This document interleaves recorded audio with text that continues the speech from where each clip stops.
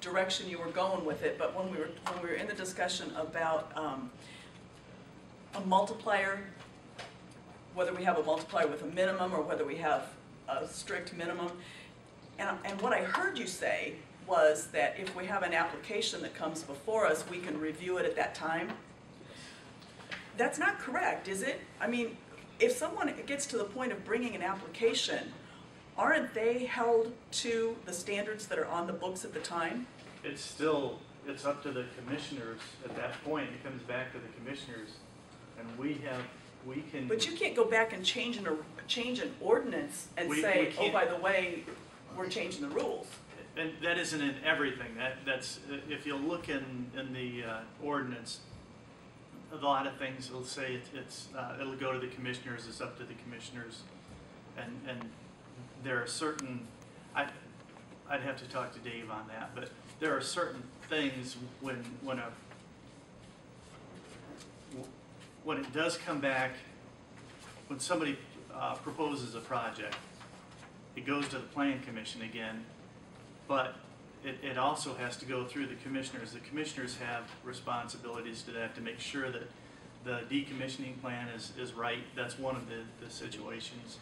And I think transportation plan, communication plan, all of those. As far and maybe I misspoke on the that's cut and dry as far as the 6. Well, that's what I'm wondering is if somebody comes in, do you have that option that you can say, oh well, this is our minimum standard in our ordinance, but now you're going to have to do something worse, something more than that. If there were other commissioners here, if they could amend the ordinance, I don't know. Well, I don't know. It would always be amended. Sure, it would. As a matter of fact, this morning I'm looking at some Benton County stuff, and they've already amended their ordinance. They've already done it. I mean, already by 2009. I mean, not like today. So it can.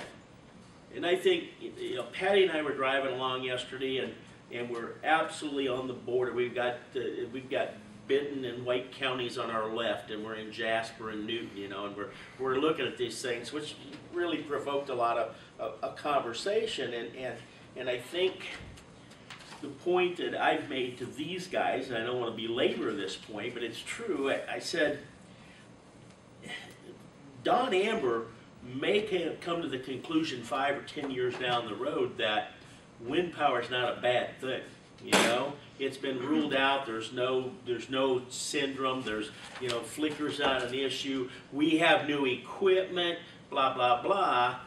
I think it would be relatively easy to go back and massage the ordinance that way, rather than say, oh, you want to put a 700-foot tower up, and we've got 1,200 feet setback to the house. You know what I'm saying?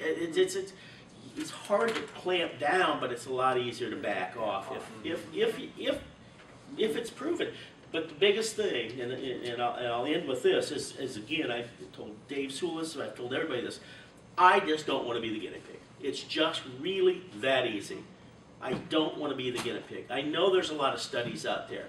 You've read them. I've read them. You can believe part of it. You can't believe part of it.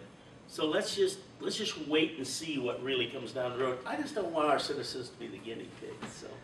Well, the very comments that you made there and what you said 2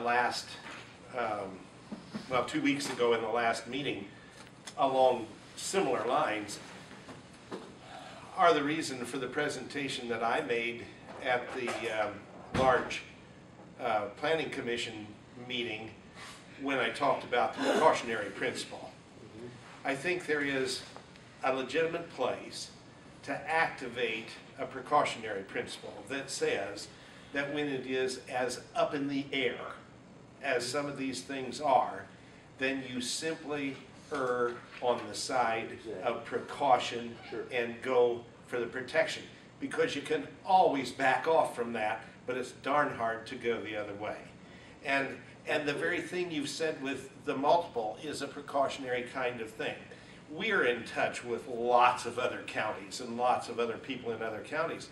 And we went down to Wells on the night when they were reviewing the proposal that was in front of them. And boy, you talk about a meeting that you'd rather not been out on the floor in. That was certainly one. But yet, it dawned on me, and I think I leaned over to Joanne at the time and said, oh my goodness, this is something I hadn't thought of. APEC, who bought that project essentially from, in this case, and I'm not bringing them up because, to make a point, but they bought that essentially from Wind Capital. There were a lot of concerns, and APEC comes in and says, well, we've solved all this. And when you look at how they solved it, they went from about a 425-foot tall arrangement to a 496-foot tall. But by doing that, they could put on a lot larger generator with longer blades and all that. Well, that's okay, but the problem is that if your setback doesn't have some sort of a multiple in it, you're fried right then. And the big money guys can come in and do that kind of thing. So I think the precautionary principle just makes tons of sense. I'm not going to labor it. I talked about it then and handed out copies. We appreciate it. You know. Henry, did you have anything to tell us today? Any more words of wisdom? Well, I got a couple of questions. One was the complaint procedure. Has that been ironed? No. In fact, we haven't. In fact, we actually haven't sit down and talked about the complaint procedure yet. When you were I talking think with it's, David, and I think it's in, certainly in my notes here somewhere. Okay.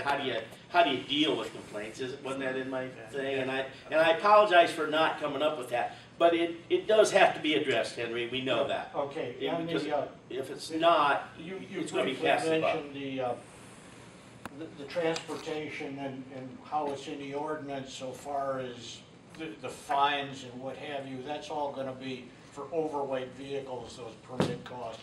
Those are going to be defined, right? They're not going to be loosey-goosey like they are in the ordinance. Henry, I don't know how to answer that one. Okay. And Well, come on, let's call a spade here. I don't know that we'll ever get to that point. Yeah. See what I'm saying? But things we have need to be done prior to the. got to be done prior to a petition. Yeah. I understand that. Yeah, I understand that. But I think we take this one step at a time, and and maybe, well. It's my understanding that'd be in the transportation. Yeah. 5 or 6 pages, what it is, what the limit is, what roads you'll take, how you're going to do Yeah, that. those What dollar you'll amounts replace. have to be Yeah, and in that will there have to be in there. at that If you don't point, do yeah. it, And they're today, gonna fine it you. doesn't look that way. Sure. And if you do it again, the fine will be doubled, I don't know whatever. Yeah. But I would And you're right, expect- if we don't have a complaint procedure, then it's nobody's, Yeah. or it's somebody else. So, And the other you're right. concern is the GPS interference, the private piece that needs to be locked. We talked, I don't know that, I can tell you, us three have never publicly discussed it. I've talked about it, and I'm thinking, I'm not sure who you're hurting there. Well, you take the farmer that's putting in drainage tile and a GPS. Absolutely. outfit, Well, aren't some tractors run by GPS? Oh, absolutely. So he's doing this. they're over. hurting them. They're hurting themselves if they wouldn't want to go along with some kind of Yeah. protection there. I don't disagree. It's yeah. Yep. Yeah. But I'm just thinking, let's get the battle over with, and then we can deal with some skirmishes. Maybe I'm not sure how to put it. So yeah. Gear done, so to speak. Well, now let's visit that for a second.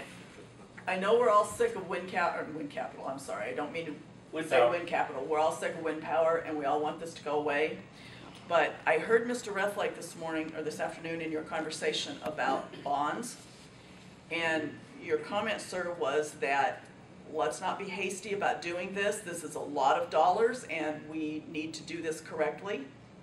And I would say to you, this is a lot more important than dollars. This is about people's lives, and this is a good 50-year deal if somebody comes in here. So I understand we're all tired of it, and I want it behind me as much as you do. But we need to make sure that we do it correctly. Why do you think we're taking extra time?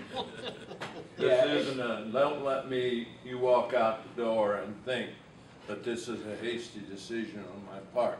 I If don't. we did it, we would have voted on it a month ago.